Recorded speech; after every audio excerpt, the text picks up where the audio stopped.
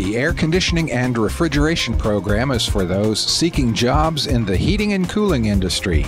The 3-semester course taught on the main Chattanooga State campus incorporates lab training and theory to train students to handle and maintain heating, cooling, and refrigeration equipment and to understand the science behind what makes it work.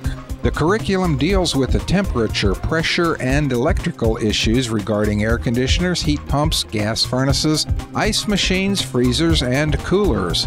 Students will learn electrical diagrams and how to wire controls, motors, and other electrical components. Refrigerants are studied along with the federal laws governing their use and handling. Other lab experience includes testing instruments and tools used for troubleshooting, repair, and installation, as well as welding instruments for joining piping.